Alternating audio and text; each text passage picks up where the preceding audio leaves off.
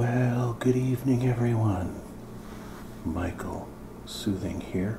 Actually, this isn't my Michael Soothing channel.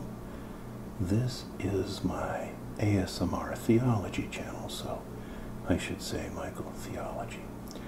Let's recap part 2 and the final part of our exciting story of Esther, but we'll make it relaxing as well.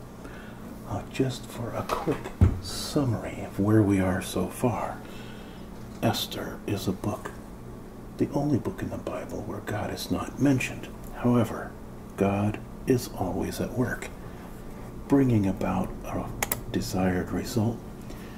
We have the Persian Empire, King Xerxes, the greatest king of his day, ruling over the greatest empire of his day. And that empire in those times stretched from Egypt, encompassed all of Egypt, all the way up to Macedonia, and all of the near and far east that was important for trade, going all the way out here to India through Persia, Persian Empire, and encompassed the trade routes also, including the maritime routes, the Black Sea, the Mediterranean, the Red Sea, and the Persian Gulf. You could go to the Far East from there. Very wealthy. So he had a big party to show off his wealth and all that he had, and brought people from all 127 provinces. He wanted to show off his queen, Queen Vashti, probably in a state of partial undress, and she refused. This was after 7 straight days of non-stop drinking, of course, at this big banquet. Drinking out of giant gold cups like that, wine. So whatever, dozens or hundreds of his nobles and officials and so forth. Vashti refused, so he deposed her and said, "You're banished." And he needed a new queen. This was in his outdoor garden, which had pools of water and so forth. Looked a bit like this, right? So they hold a beauty contest throughout the whole Persian Empire. And there's a guy named Mordecai who has an adopted daughter whose name is Esther. Hadassah was her Jewish name, but her Persian name is Esther. So she wins the regional beauty contest, and she wins the main beauty contest at Susa, and King Xerxes makes her the queen, right? So here she is, getting all fixed up, and to go before the king, and as a part of the beauty contest. Oh, we're not ready for that one yet. Don't look. But I'll explain it in a minute. Okay, so where we left off was the evil right-hand man of King Xerxes was a guy named Haman. Even his name sounds a little bit evil, doesn't it? Haman. And Haman had plotted, because Mordecai would not bow down to him, wouldn't get on his knees like everyone else was commanded to do, and salute him as basically deity. Mordecai would really only be getting on his knees for God. It's not in the text, but we know that. And so he wanted to kill Mordecai. He was so offended. And the entire nation of the Jews that were living in exile in Persia throughout the provinces. So Mordecai sends word to his adopted daughter Esther. Now nobody knows that Esther is Jewish, because Mordecai told her to keep it a big secret. He wanted her to win that beauty contest and have a chance at the throne as the queen. So she had won. When he finds out about this plot, he sends word to Esther and says, "Esther, you've got to help your people, or they're all going to be killed. You've got to go before the king and plead our case."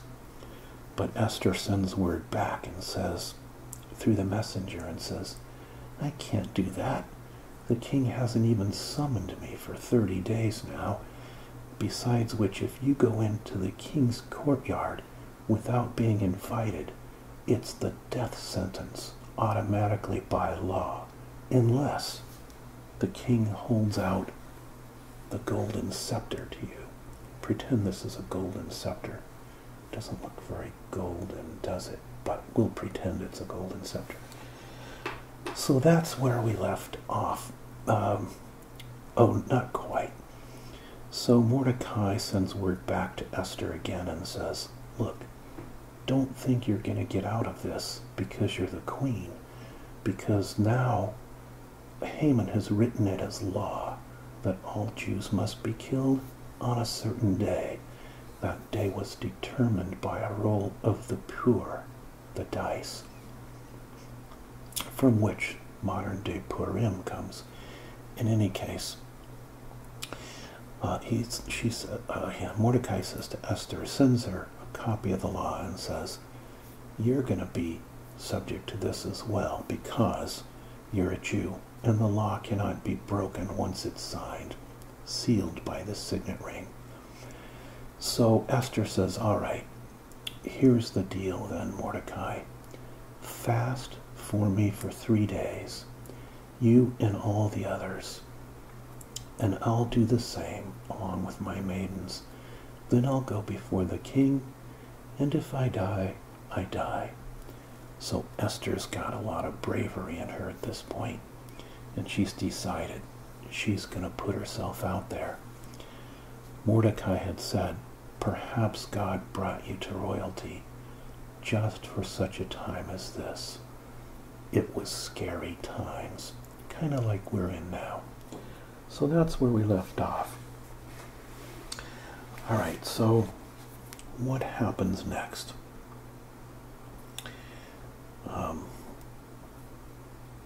Esther goes into the king and decides to go ahead and do this very, very risky venture. She goes before the king, and let's read what happens and what she says. Out of chapter 5. Okay.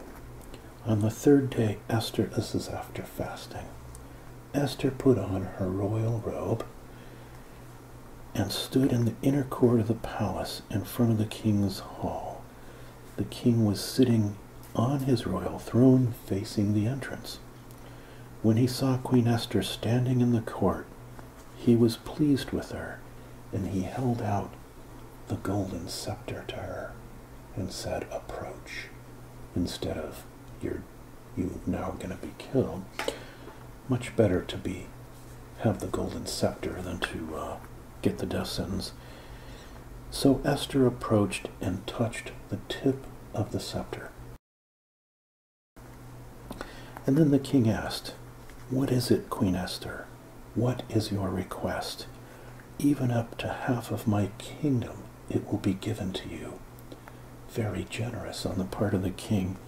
He must have loved Esther quite a bit. If it pleases the king, replied Esther, let the king, together with Haman, the evil Haman, let the king, together with Haman, come today to a banquet that I have prepared for you. Bring Haman at once, the king said. He's thinking, wow, cool, another party where we can drink wine. So, and go to this banquet. He knows that's not Esther's real request. She's got to, do this right and build up a little bit. Build up her courage and set the stage properly.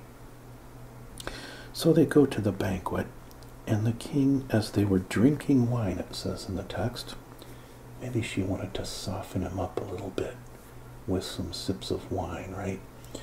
So maybe that would make him a little more receptive to what she had to say. The king says to Esther, now what is your petition?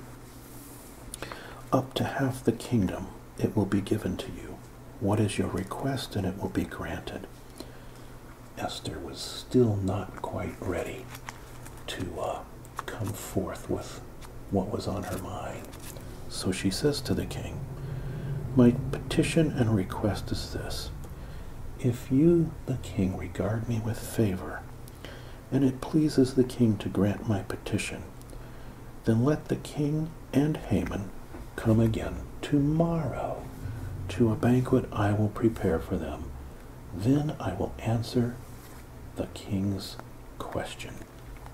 Interesting. Now she's really set it up and made the king curious, of course, what's going to happen. Meanwhile, back at the gates of the city, Haman went out that day from the banquet, totally happy and in high spirits. He's thinking, wow, of all the people in the kingdom, the king and the queen invite me to the special VIP banquet. Not only today, but again tomorrow. So he's thrilled, thinking, I'm really the top dog, right? But then when he went by Mordecai, he was furious because once again Mordecai would not bend the knee. So he goes home and he's boasting about his wealth and so forth to his friends and his wife and how great he is. And he says, and on top of that, I am the only person, it says here in chapter 5, who Queen Esther invited to accompany the king to the banquet she gave, and she invited me to come again tomorrow to a special banquet with the king. But all of this, in spite of being the second top dog in the biggest and most important, wealthiest and strongest empire existing at the time, in spite of that, and in spite of all these other things, he's become unhappy after he left. Why, he says? But I can find no satisfaction as long as I see that Jew Mordecai sitting at the king's gate, unwilling to bow to me, right? So Haman's wife Zeresh and his friends said to him, we got an idea for you that'll make you feel better. Build a gallows 75 feet high and ask the king in the morning to have Mordecai hanged on it.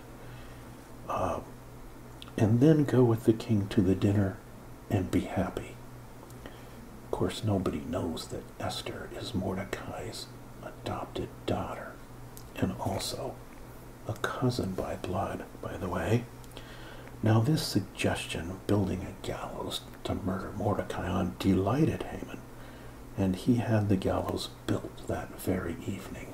Remember, he is a top guy, so he has the power to get this done with a large team of craftsmen, right? Now that very night, the king couldn't sleep. He's tossing and he's turning. He has this problem often. But I'm wondering if God may have given him insomnia that night. So he's tossing and turning. And his solution for this, my solution is ASMR, right? And maybe that's yours, and that's why you're watching. But my solution is ASMR or listening to a heavy water sound like waterfall or a heavy rainstorm, which I have recordings of. Anyway, his solution, his ASMR is, for the king, is to have the scrolls, the books brought out and read to him. Maybe someone would read it to him in an ASMR voice. That's probably what would happen. So I don't know who was doing the reading, but they brought it out. So they're reading this, and remember in part 1 of this 2-part series, I said that Mordecai had saved the king's life because he uncovered a plot against the king and told him about it.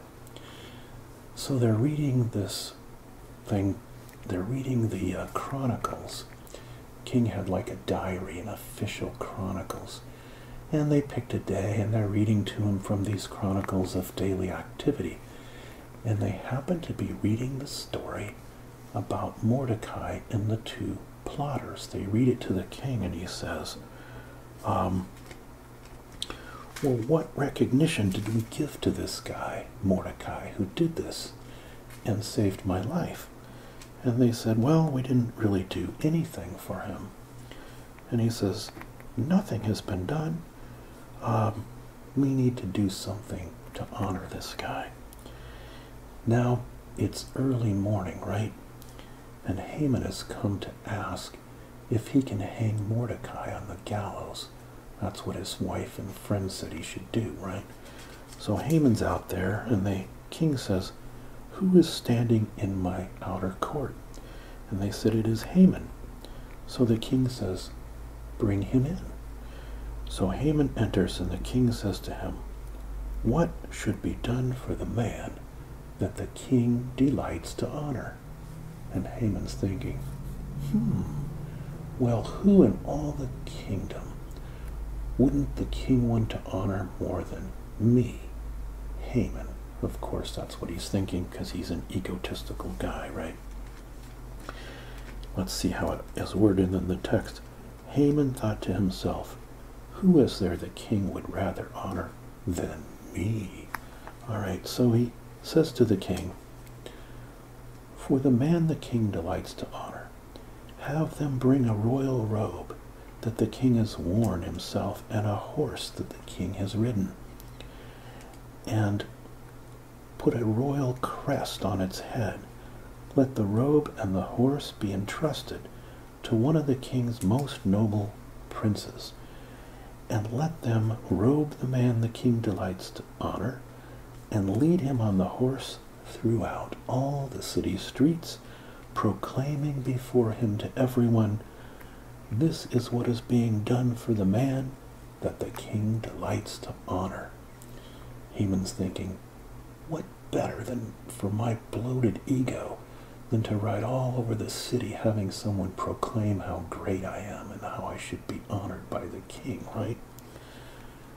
Little does he know, however, what the king's going to reply, because the king says, Haman's going to have a very bad day here. The king says, go at once, he commanded Haman. Get that robe and the horse and do just what you suggested for Mordecai the Jew who sits at the king's gate. And do not neglect anything you have recommended. You're the one to lead him around. That's where we are in the story now. There's Haman leading Mordecai the Jew around, proclaiming his honor by the king. Mordecai must have wanted to puke at this point. So anyway, where do we go from here? When he gets home, he's very upset. Needless to say, that is Haman. He gets home and he rushes with his head covered in grief. He tells Zeresh, his wife, and all his friends all that happened to him. And his advisors and his wife said to him, nice wife and nice advisors that they are, they say to him, since Mordecai, before whom your downfall has started, is of Jewish origin, and the king didn't know that either, right? You cannot stand against him. You will surely come to ruin. And while they were still talking with him, the king's eunuchs arrived and hurried Haman away to the banquet that Esther had prepared. Now it's the next day. Sip of water. Not wine from a giant golden goblet, I'm sorry to say. All right, so now we're getting down to it. What is Esther's request going to be to the king? So the king and Haman went to dine with Queen Esther, and as they were drinking wine on the second day, the king again asked, Queen Esther, what is your petition and your request? It will be given you, even up to half my kingdom will be granted to you. And then Queen Esther answered, If I have found favor with you, O king, and if it pleases your majesty, grant me my life. This is my petition. Spare my life. The king must have been shocked to hear this. And spare my people. This is my request, because I and all of my people have been sold for destruction, for slaughter, and for annihilation. If we had merely been sold as male and female slaves, I would keep quiet, because no such distress would justify disturbing the king. She's being quite diplomatic. So King Xerxes asked Queen Esther, Who is he? Who is this person who says you should all be destroyed? Where is the man who had dared do such a thing? And Queen Esther says, The adversary and enemy is this vile Haman sitting right there across the table. Let's take a peek at where Esther accusing Haman. There she is. There's the king. Look at Haman. He doesn't look too thrilled now, does he? All right, so Haman was terrified before the king and queen, and the king got up in a rage, and he left his wine, and he went out into the palace garden. He was so angry he didn't want to respond yet. He probably couldn't even speak, he was so angry, when he heard that his right-hand man, his most trusted advisor, second in command of the kingdom, had plotted to have his own wife and queen killed and all her people. All because of his bitterness over Mordecai, right? But Haman, realizing the king had already decided his fate, stayed behind to beg Queen Esther for his life. So just as the king returned from the palace garden to the banquet hall, Haman was falling on the couch where Esther was reclining, like grabbing onto her and begging her, right? And the king exclaimed, Will this Haman even molest the queen while she is here with me in the house? As soon as the word left the king's mouth, they covered Haman's face.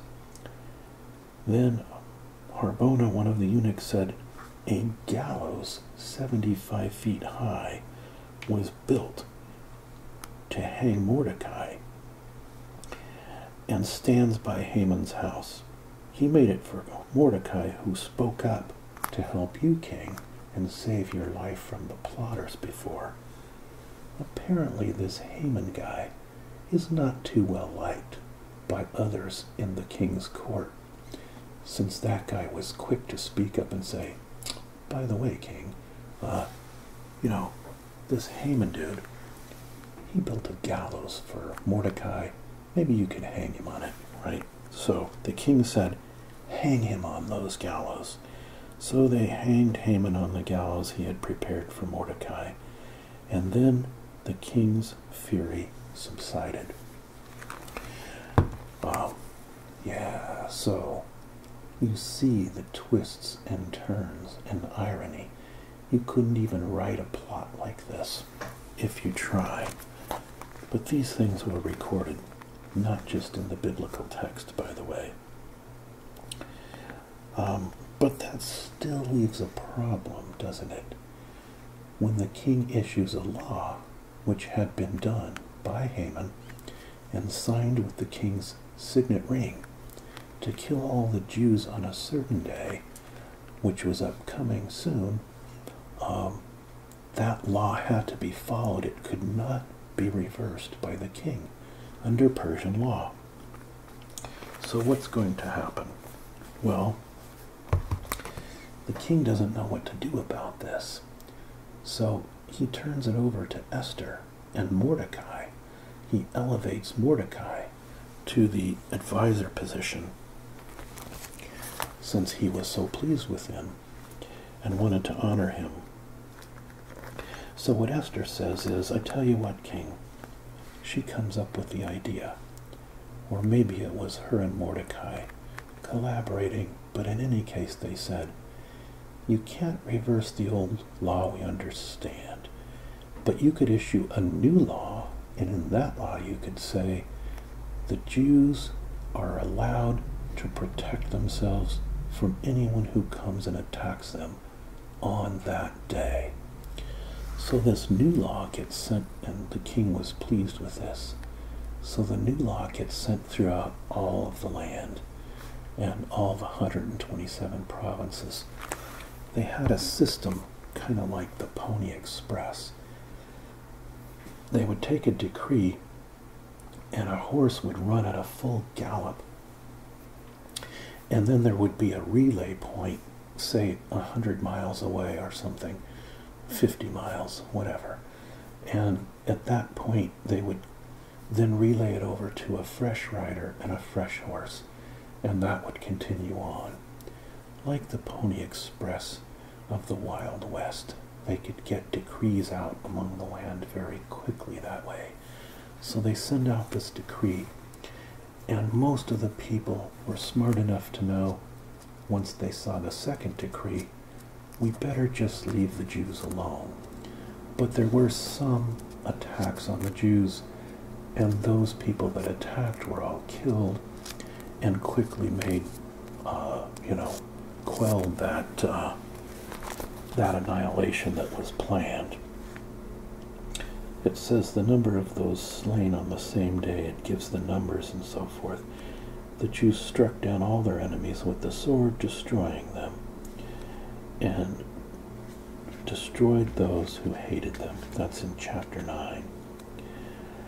So, that day, instead of becoming the day of annihilation, became a day of feast and celebration.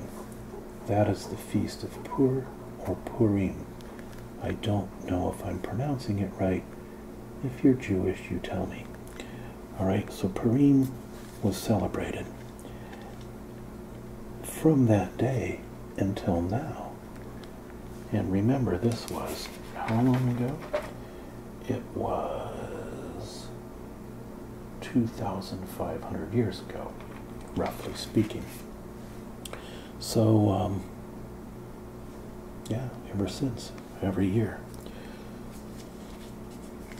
So Purim would be celebrated from then on every generation, by every family, in every province, and in every city. And the days of Purim should never cease to be celebrated by the Jews, nor should the memory of them die out among their descendants. So Queen Esther, daughter of Abihail, along with Mordecai the Jew, wrote with full authority to confirm the second letter, and Mordecai sent letters to all the Jews in all 127 provinces, words of goodwill and assurance from Xerxes the king. And the final chapter, I'll read you the final chapter, which is chapter 10. King Xerxes imposed tribute throughout the empire, in its distant shores, and all his acts and power and might, together with a full account of the greatness of Mordecai, to which the king had raised him, second in command now. Are they not written in the book of the annals of the king of Media and Persia? Mordecai the Jew was second in rank to King Xerxes, presentment among the Jews, and held in high esteem by his many fellow Jews, because he worked for the good of his people and spoke up for the welfare of all of the Jews. Very interesting end. And later on, a number of those Jews returned to Jerusalem to rebuild the walls and the city and the temple and so forth. And this set the stage for that. Let's see what else we can talk about. At the end of this story, there's the pur, the dice, the form of dice they used to determine the day. Haman wanted to determine that day for annihilation, but God determined it to be the salvation of the Jews. And Esther's decree confirmed these regulations, and it was written down in the records permanently, the records of the Medes and the Persians. And finally, how can we sum this up? We live in tough times. You know, Esther was just a nobody. No mother and no father. Adopted father Mordecai, but ended up winning a beauty contest and became queen over the most important empire of its day, and used that position, put her life in jeopardy, to bring about a great salvation for the Jews. Now, you and I may not be queen, especially me, over the Persian Empire, but you never know what God has raised you up for in the time and place in which he has put you. So, for me, we have tough times with the COVID virus, with all of the unrest going on in the country and in the world. Let's use that in some positive way to bring about a good result. If you're an unbeliever, you might consider whether God's tugging at you and asking you to join his kingdom. And if you're a believer, you might consider whether there's someone you can help or some purpose God's been calling you to do during the time you were in lockdown or quarantine, or dealing with some of the tough things that have been going on in the country, right? So God's plan of salvation for all of humanity works its way through the Old Testament. And it's not easy to get through the entire text of every book and understand them all. But if you do a deep study, you eventually see how the plan of salvation unfolds throughout human history, recorded human history. And if we go to the very end of the Bible, the book of Revelation, the Apocalypse, Jesus says, as he's speaking to the churches of the day, he says to the churches, where is the passage I want to find? He's talking to the church of Laodicea, which has become extremely wealthy. And he says to them, these are the words that I say from the angel to the church in Laodicea. Write this: I know your deeds. You're not either cold or hot. I wish you were one of it or the other. Because you are lukewarm, I will spit you out of my mouth. You say, I am rich. I have acquired wealth, and I don't need anything, right? But you do not realize that you are wretched and pitiful, poor and blind and naked. So I counsel you to buy from me gold refined in the fire, so that you can become rich, and white clothes to wear, so that you will cover yourself, and salve to put on your eyes, so you can see. He's speaking of metaphor, of course. He's speaking of accepting him into their life, so they'll have spiritual riches in eternity, which outweigh by a few trillion times a few trillion whatever wealth they had here. That's what he's explaining to them. And finally he says, you may have heard this passage before, behold, I stand at the door and knock.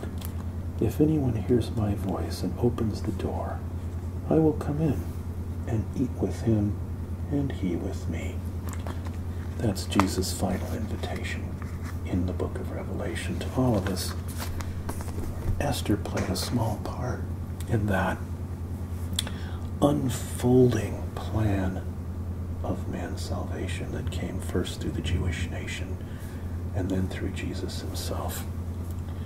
And so, consider, what is God's plan for you? Maybe he brought you to a time, just such a time as this, as Mordecai said to Esther, as he has with me. He put it on my heart to start making these videos? What has he laid on yours? Thank you for watching, and I hope you have a good and pleasant week. And until next time, don't ASMR and drive. Bye-bye.